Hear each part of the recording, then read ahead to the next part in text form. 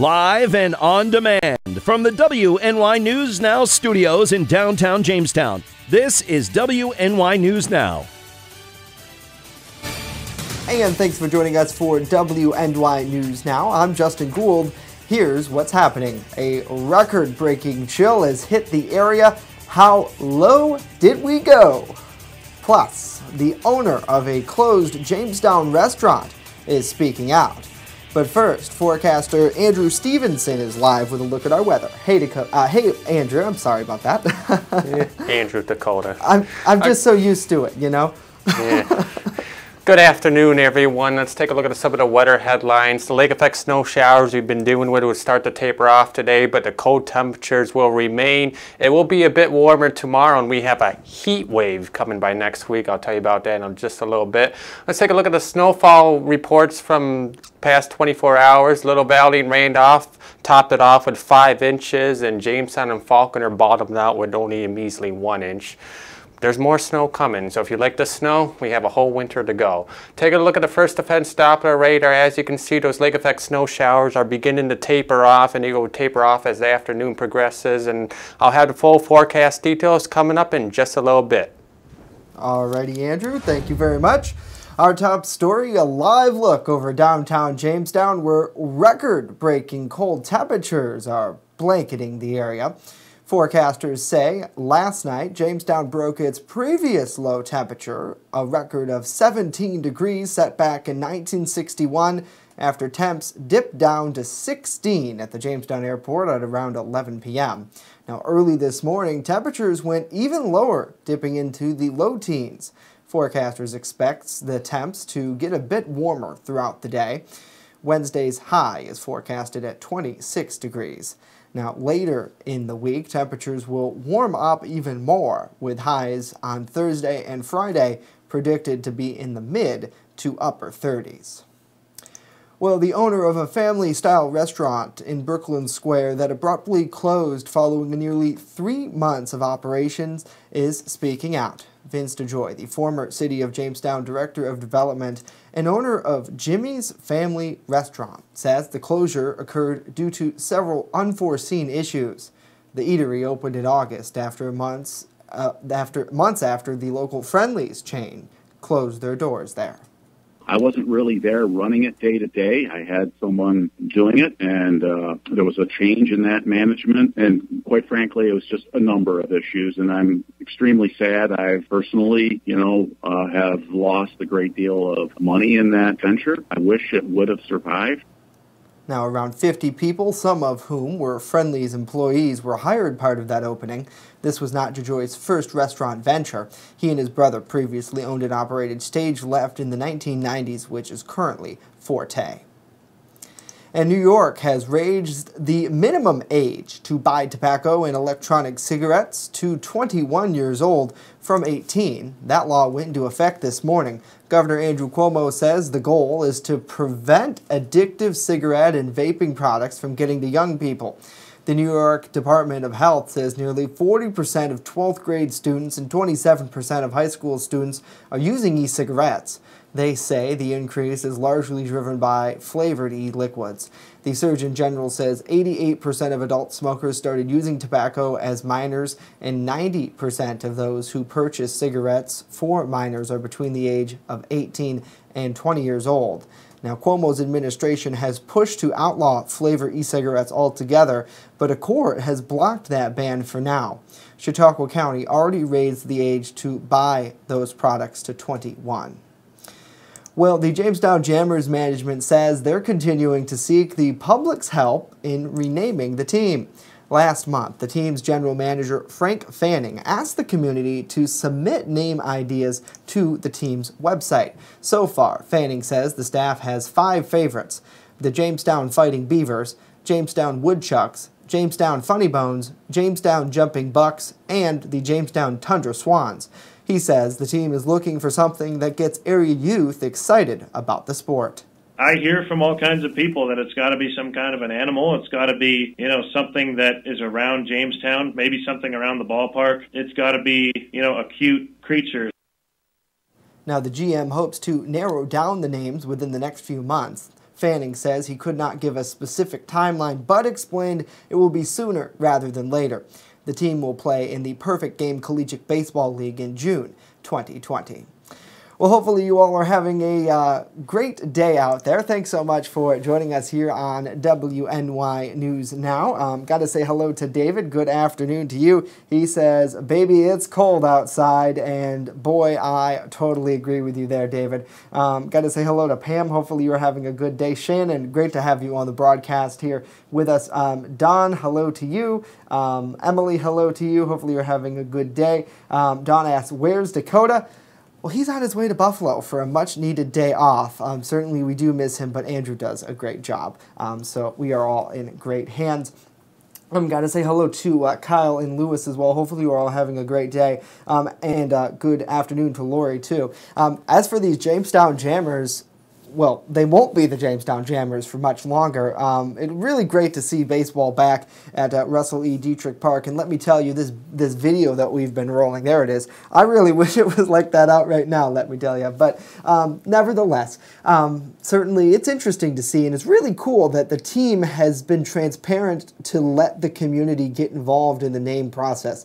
And certainly talking with Mr. Fanning yesterday, our reporters say that, you know, he really wants the team to be connected to the community, and he really wants to try to bring young people back into this game and into Russell E. Dietrich Park. So it will be really interesting to see what they come up with name-wise. I think some of them are very silly, but to the point where you can get young kids involved, and that seems to be the whole goal there. So really cool. Hopefully you all are having a good day, and thanks so much for being here with us. Coming up, a lot more news to tell you about. Straight ahead, the award Congressman Tom Reed recently won.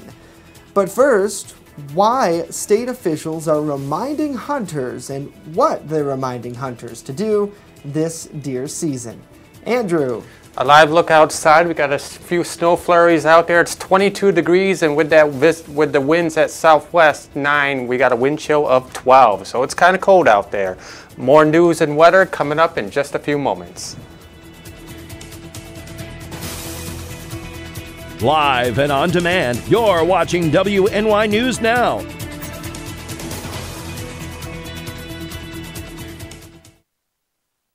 EagleZip.com is your local one-stop shop for all of your home and business computer needs. Located on Fluvan Avenue Extension, just outside of Jamestown, EagleZip.com sells and services all brands of desktops and laptops, as well as servers and network equipment for your business.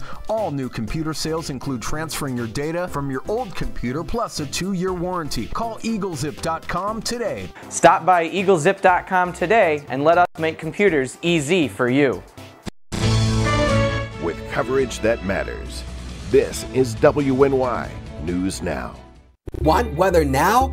Download the WNY News Now mobile app and stay up to date on severe weather alerts. Plus, anytime hazardous weather strikes, stick with the Southern Tier's only 24/7 streaming network that keeps you safe. You're all in a tornado warning, so now is the time to go to a safe place, small room, lowest floor, near the center, away from windows. What are you waiting for? Download the WNY News Now mobile app today. It's free in the Apple App Store and Google Play Store.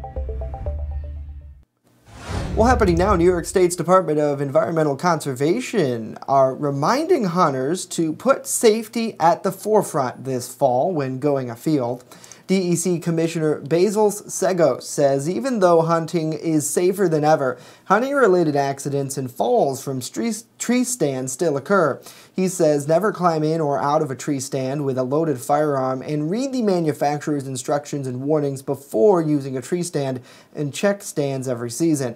Hunters should also treat every firearm as if it's loaded, keep that muzzle pointed in a safe direction, and keep their fingers off the trigger and outside of the trigger guard until they're ready to shoot, and be sure of their target and what's beyond it. The state DEC also encourages all hunters to wear blaze orange or pink.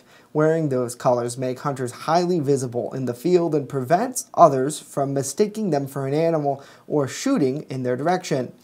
The agency also reminds hunters that legal hours for big game hunting across the state are from official sunrise to sunset, and it's the hunter's responsibility to know when those times are in his or her location. Well, Congressman Tom Reed was recently awarded for his years of public service and bipartisan spirit during an event in Washington, D.C.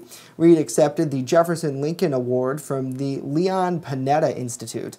Now, that award recognizes individuals whose professional achievements represent exceptional commitment to the principles of democracy, to bipartisanship, and to the dedication and encouraging of the healthy function of the United States system of government through an informed electorate. Panetta is an American politician who has served in several different public offices, including the Secretary of Defense, Director of the CIA, White House Chief of Staff, Director of the Office of Management and Budget, and a U.S. Representative from California. Well, it's that time of year already, and if you haven't started budgeting for the holidays, experts say you should start right now. In today's Consumer Watch, Mary Maloney has 3 tips to avoid debt this festive season.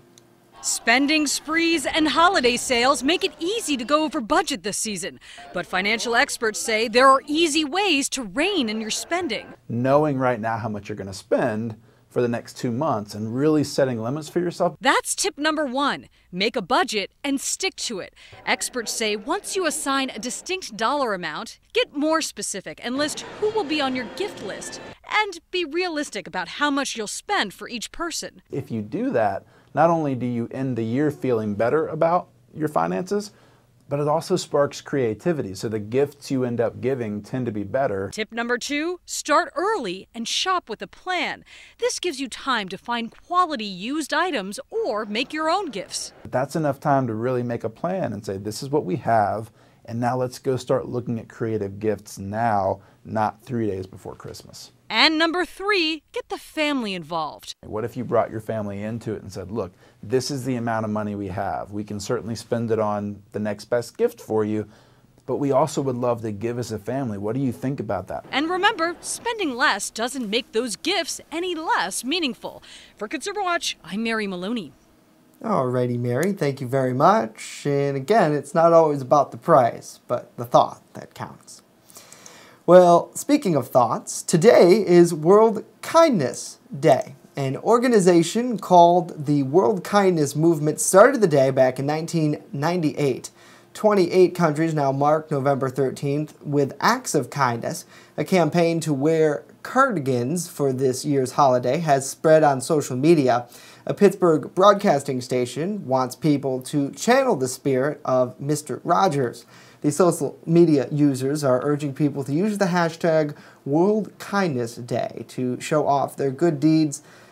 And Kindness UK also listed a few things in which you can do to spread kindness. They include doing a good deed, giving someone a compliment, holding the door for someone, and volunteering. Certainly really great. Happy World Kindness Day to you, and we appreciate your kindness by tuning in on this broadcast and connecting with us in the comments, listening to your local news. Certainly, I think every day probably could be World Kindness Day, right? If you can hold the door for someone, it's just the smallest courtesy, and I'm sure it makes their day a lot better. And like I always tell everyone here in the newsroom, you know, absolutely everyone is doing a great job, so we appreciate that nevertheless. Got to say hello to John, hello to Chuck, hopefully you're doing well. Hello to Mackenzie. Lori says she was never really good at geography. I'm not sure what we're talking about. Maybe we're talking about weather. But hello to Scott. Hello to you. Hopefully you're doing well. And people asking where Dakota is. He has a much needed day off. So that's his gift for World Kindness Day, nevertheless. And Chuck's curious as to where Matt is. Matt's no longer on the broadcast. So certainly we wish him well and hope he is having a good day out there on World Kindness Day. Coming up next, Chief Forecaster Forecaster Andrew Stevenson. See, I can't get it right. I'm sorry, Andrew. I'm just so, it's like it's burned into my brain. But we love you nevertheless. Andrew is here with a look at our weather, and he's going to do an excellent job to tell us about when the warmth will be back. That's very important. And later, giving back by helping out. How one group is trying to make camp just a little bit better.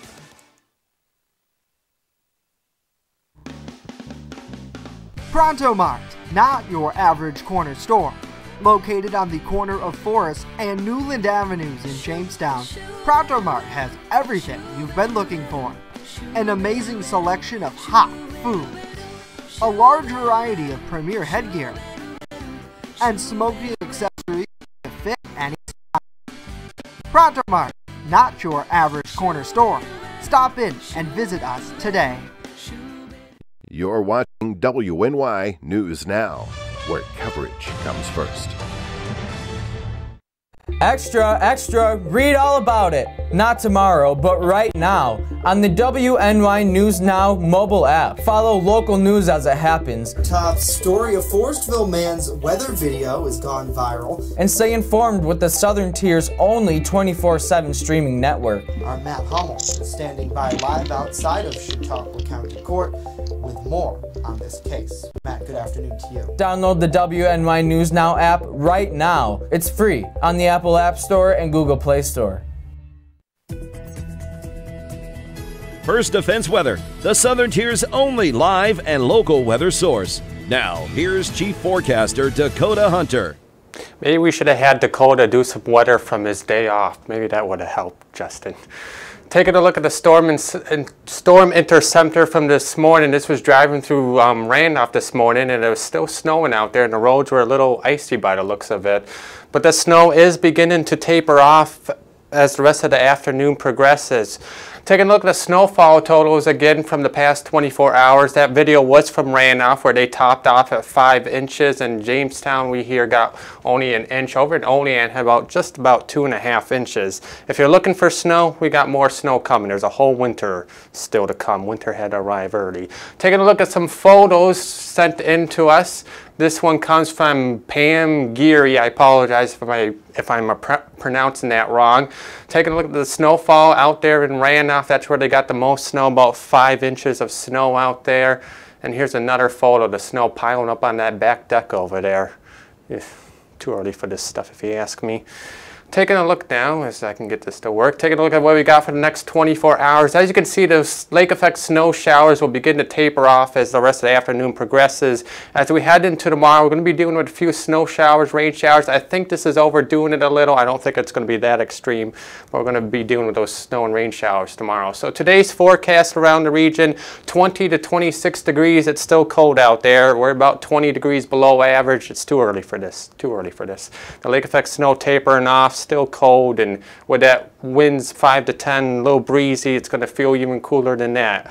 It's 12, the wind chill is 12 at noon, so it feels too cold out there. Taking a look at tonight's forecast, it's going to be cloudy tonight. The snow tapers off, mostly cloudy. It's cold, it's breezy, so if you're outside tonight, make sure you got a jacket.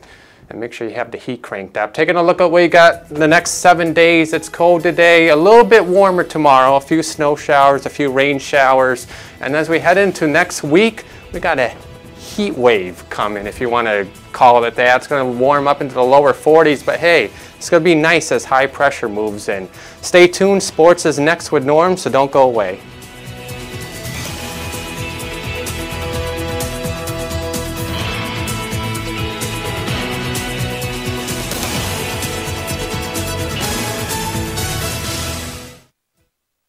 When you're on the go, stay in the know by downloading the WNY News Now mobile app. Stay up to date on local news, weather, and sports that matter to you.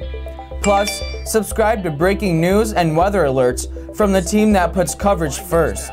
In addition, watch news as it happens with the Southern Tier's only 24/7 streaming network. Download the WNY News Now app right now. It's free on the Apple App Store and Google Play Store. You're watching WNY News Now, your source for breaking news. WNY Sports Now is powered by Phone Zone of Jamestown. With the largest inventory around, we buy and sell our own merchandise at a price that can't be beat. Have a broken screen? We'll fix it. Learn more at phonezoneshop.com.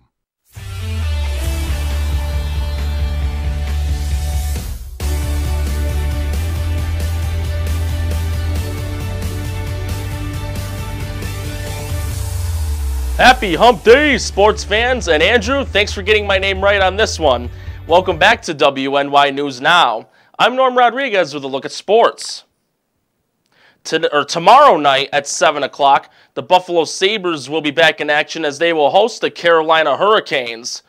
Buffalo is currently on a 5-game losing streak and are in 5th in the Atlantic Division with 20 points, 2 points behind the Toronto Maple Leafs. Meanwhile, Carolina is in 5th in the Metropolitan Division with 21 points, a single point behind the Pittsburgh Penguins.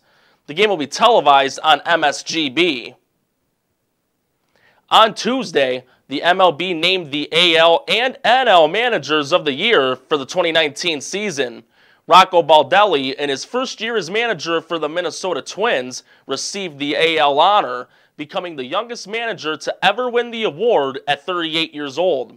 With Baldelli's tutelage, the Twins posted a 23-win improvement from 2018 to 2019, winning 101 games, though they were swept by the Yankees in the ALDS. In the National League, in his first full season as a manager, Mike Shildt of the St. Louis Cardinals won the NL Manager of the Year award. Shildt led St. Louis to 91 wins and an appearance in the National League Championship Series, in which they were swept by the eventual World Series champion, Washington Nationals. For any NFL fans, effective on Tuesday, ballots can be casted to choose players for the 2020 Pro Bowl. Voting for Pro Bowl players is free, and fans can vote as many times as they wish. The Pro Bowl will be played at Camping World Stadium in Orlando, Florida, for the 4th straight year. Voting will cease on December 12th. More information can be found on the NFL website. That's it for sports today. Back to Justin and Andrew.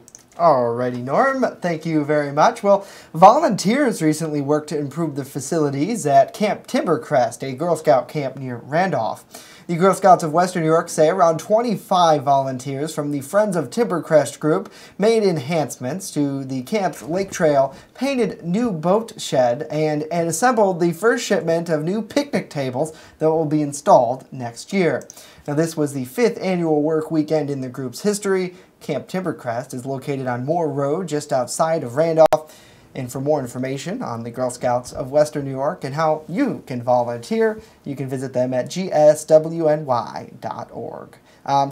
Pretty great event there they had, Andrew, and certainly on World Kindness Day, the best time to, I think, do a lot of volunteering and things like that. Was it warmer out there? Yeah, I know, right? It looks like the event happened a couple weeks ago, so at least it wasn't super cold for them. Probably one of the last times they could get out and really enjoy the facilities nevertheless. So hello to Donna. Hopefully you're having a good day. Thanks so much for tuning in. Good to see you on the broadcast. Lori, she says, way too early. It seems like they all agree with you, Andrew. Way too early for this snow, and I'm in the same boat there, too. Hello to Chuck. He says, thanks so much for the update and your good anchor. I appreciate it, Chuck. I owe Andrew an apology. I didn't mean to call you Dakota earlier. And our producer's reminding me I did it twice, even though the teleprompter clearly says Andrew. But it's almost like when you say something every single day for the last 3 years of your life, you're used to saying that. So I will get used to it. Hopefully, as we have you more and more on the air, which is really good. And speaking of the air, time for a final check of our weather forecast. And certainly, Andrew, it is going to be a cold one out there for at least the rest of the day today, right? Cold. It's too, and like I said, it's too early for this. We're about 20 degrees below average. As you can see, the average is 50 degrees, and today we're not even going to make it to 30, so it's even more than 20 degrees, about 25 degrees below average. It does get a bit warmer tomorrow, 37, 36 degrees, and it's going to cool off again by Saturday, and we have that heat wave, if you want to call it that, coming next week as temperatures will get into the low to mid 40s, but looking beyond that, it looks like it's going to get colder again, so I guess winter just wanted to arrive early. Yeah, hey, winter is here. What you going to do about it? But thank you, Andrew, nevertheless. We are back tomorrow with more of the great news you love. Be sure to follow us in the meantime on our mobile app. Just search WNY News Now on the Apple App Store and Google Play Store. Download it right now. It is free. We leave you with a live look over Burtis Bay on Chautauqua Lake Not a great day to be out on the lake. Hopefully your boat's off there by now. That'll probably be freezing over in a couple of months here as we move into the winter. Still a little bit snowy out there. If you missed anything we talked about today, don't worry. You can watch this broadcast on the flip side here on Facebook Live and on our 24/7 streaming network at WNYNewsNow.com. Great to see you. We'll see you back tomorrow.